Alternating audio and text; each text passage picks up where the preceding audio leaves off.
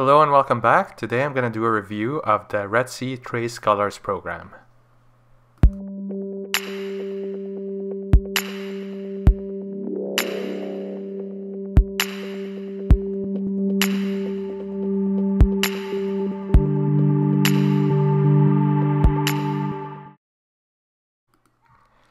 Hello everyone, welcome back.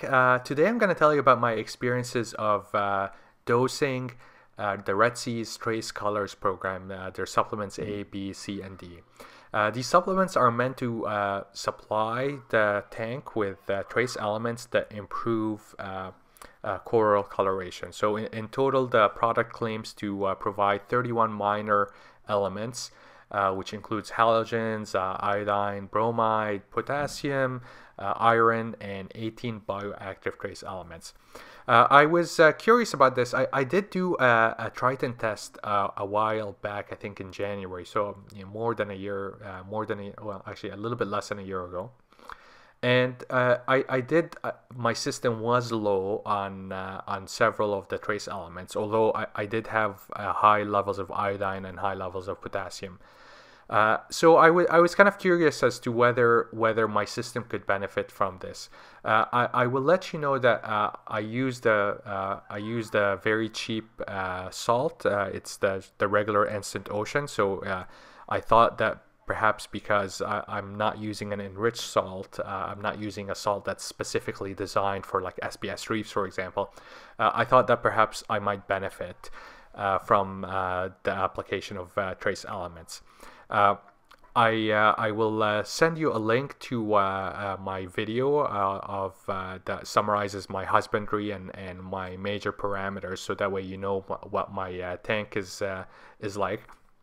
Because I think that obviously your need for trace elements will depend on your system and whether it's a high nutrient system and a low nutrient system.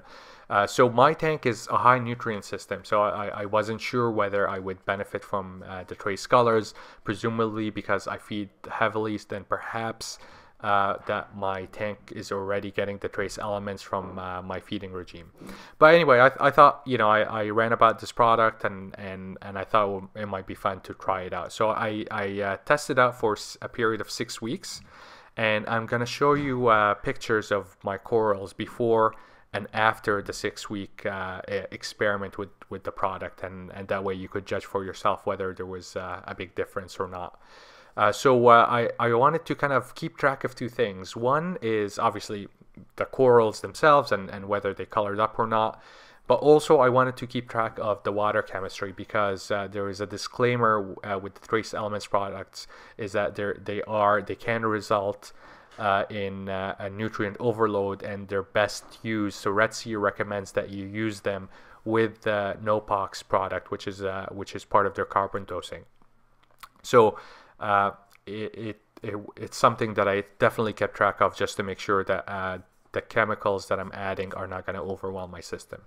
For my tank, there is two ways you could actually dose the trace elements. One is you could measure the iodine, potassium, and iron and dose accordingly. Or there's an easy dose way, where if you could figure out how much your calcium your tank uses, how much calcium that your tank uses per day, then you could use a simple calculator to figure out how much of every chemical you need to dose, and that's what I did. So I did the math on my system, and I figured out that I will have to dose 0.6 mils of every trace elements for every day. So I actually did that manually, and I thought it was going to be I thought that the manual dosing was going to be annoying and time consuming, but it wasn't a big deal. I actually got these like eyedropper bottles, and I was able to every morning when I feed my tank to add the 4 chemicals, and it didn't take more than a couple of minutes to do those. So it's not a big deal to dose them manually. Okay, so let's look at, I'm going to first show you what dosing did to my water chemistry, and then I'm going to show you the pictures of my SBS corals, and then we're going to have a little discussion at the end about whether these products work for me, and if not, then what are the reasons that I didn't get the results that I was expecting. Okay guys, so I wanted to show you my water chemistry during this test. So my alkalinity over the test period, so I started around second week of September. It was fairly stable, you know, around 7 to, or most of the time it's around 7.7. My calcium was fairly stable. Let's go back here. Again, over the test period, anywhere between 435 to 425, so pretty stable. Magnesium has been steadily declining, but I don't think that's related to, I don't think it was related to using the product at all. I think I stopped dosing the ESV magnesium, and just over time the magnesium has dropped.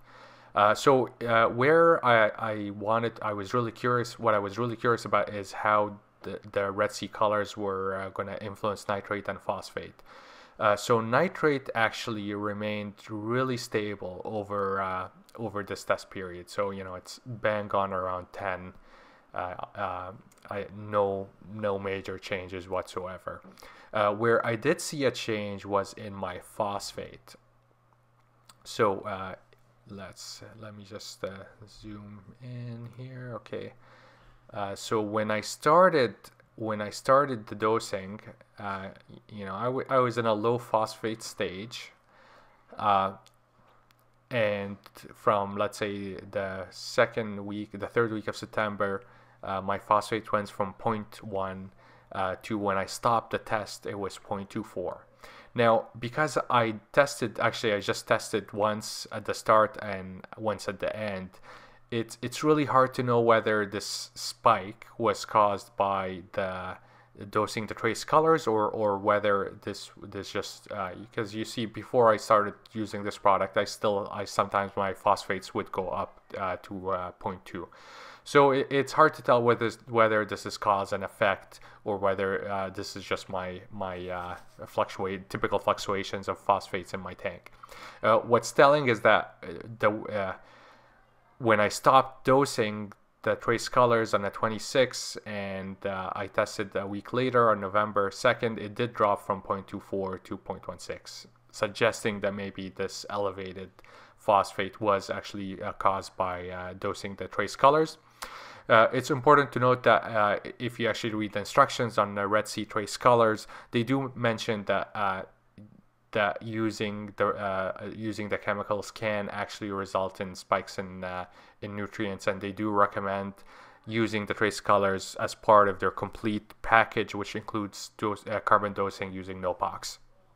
So I think they suspect that these chemicals, or they know that these chemicals will boost nutrient levels, and they recommend that you use them in conjunction with a carbon dosing method.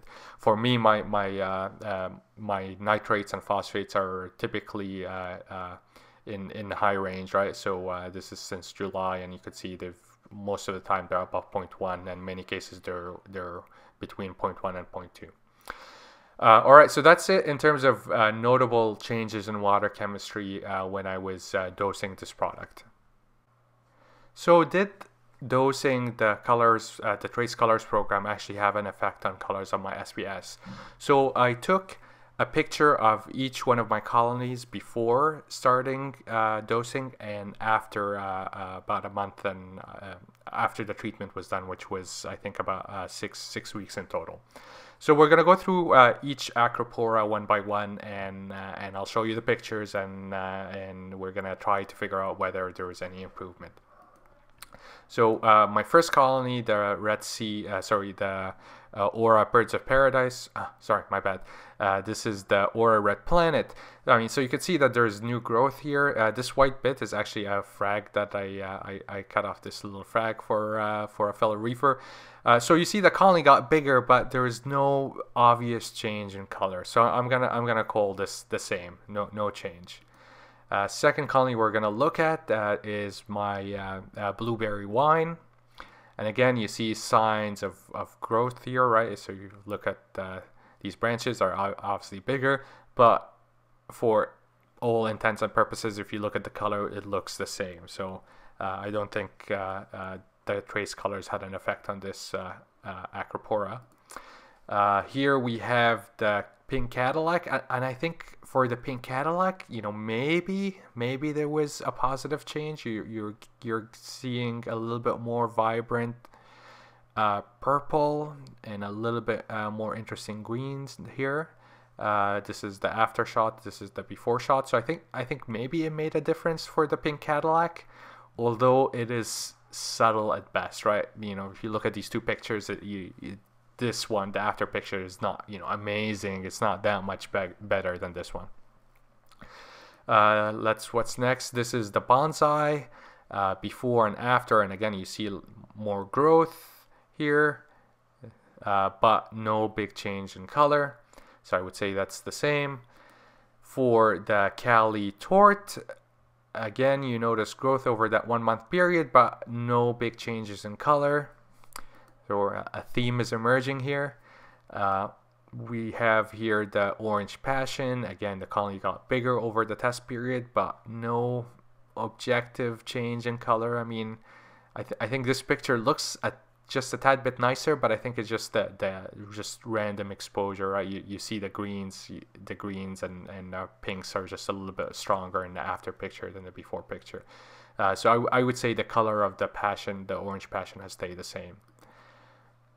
Here is my green Slimer before and after, and it looks about the same, no major changes. This is the Aura Blue Voodoo, and the picture looks a little bit, the after picture looks a little bit nicer, but I think it was just this picture was a little bit overexposed, because when I shot it, I got the glare from the Radeon here. So I looking at this colony in person, it actually doesn't look like it's improved at all. And if there is some improvements, it's pretty slight. Here is my my electric tort, and you know, I didn't want to actually put this picture because it did look the colony, the after picture looks a little bit nicer. But remember, this colony was actually in a bad spot. It browned out, so it was on its way on recovering. So I don't know whether this recovery was is caused by the trace colors or whether it was just natural recovery. Because if I compare this picture from a month ago to the picture from 2 months ago, I still see a change, and that's before dosing the trace colors. What's next? Here we have the Acropora tenuis, the blue-green tenuis, and again, I'm not noticing, I mean, I'm seeing growth for sure, but I'm not noticing a big change in the colors. Here we have the Aura Birds of Paradise. This is not an Acropora, this is a bird's nest coral, and again, I'm noticing growth, but no big changes in color. This is the Reef Raft Pac-Man, before and after, and again, growth, but no big changes in color. And finally, this is the Cold Water Acro, and yeah, maybe I'm seeing a little bit more fluorescence here in the after picture than in the before picture, but it's subtle. So I think in total, if you look at over the 14 pictures that I just showed you, I would say that there was, for the most part, no big changes in the color of my Acropora. Maybe for the pink Cadillac, maybe for the Cold Water Acro, but I wouldn't. You know, it's pretty subtle. It's really subtle. It's not a big boost in color that is really noticeable. You kind of have to look hard to see any differences. So overall, I would say my conclusion is from this test is that dosing the trace colors did not substantially change the colors of my Acropora in my system. Okay, so as you could see, I really didn't see much of an improvement from dosing the Redsea Colors program. So I'll caveat this by obviously that, you know, this is just my experience of dosing these chemicals in my tank. Your experience will be different depending on what kind of system you run and whether you're actually seeing a depletion of trace elements. So in my system, I saw no obvious benefits. And I have a couple of ideas of why this is the case. So the first major idea is that I do have a high nutrient system, and my high nutrients comes from essentially doing a lot of feeding. I am mostly feeding corals. I'm mostly feeding the fish. I don't actually actively feed corals, with the exception of running this experiment. So one idea is that I am essentially supplying all of the trace elements that my corals need just by feeding my fish. So that's one idea. The other idea is that perhaps that because I'm doing water changes every week, I do a small water change of about 5 gallons per week, that I'm just naturally supplementing the trace elements through water changes. I'm skeptical about the idea because, again, I am using the cheapest instant ocean salt, which doesn't tend to be high and it doesn't tend to be high in things like iodine and potassium, and it also doesn't claim to contain a lot of trace elements. So it could be that it could be that my demands for trace elements are low, or that water changes plus the feeding is meeting that demand. A third idea is that maybe these trace elements are really helpful in an ultra low nutrient system, where you're using NOPOX or carbon dosing to really strip the water of all nutrients. And this is where the trace elements then helps replenish this. I think that's one problem of the ultra low nutrient systems, is you spend a lot of money on chemicals to try to kind of remove all nutrients from the water, and then you spend a lot of money on chemicals to add more nutrients to the water. It seems kind of counterintuitive and perhaps a waste of resources to remove nutrients and then with a bottle of chemicals and add nutrients with 4 different bottles of chemicals. But that this is just my thoughts on the matter. Let me know if you've had experiences with positive experiences or negative experiences with dosing the trace color programs from Redsea or any other manufacturer. For me, I felt like there was little benefit, so I'm not going to continue dosing these chemicals because I just saw no results. This may change, maybe perhaps when my acropora colonies get bigger than they are now, and they're really stripping the water of the trace elements, and perhaps there will be a time where I'll need to supplement my trace elements, but for now I just don't think I need it. All right, thank you so much for watching, and hope to see you soon. Have a good one.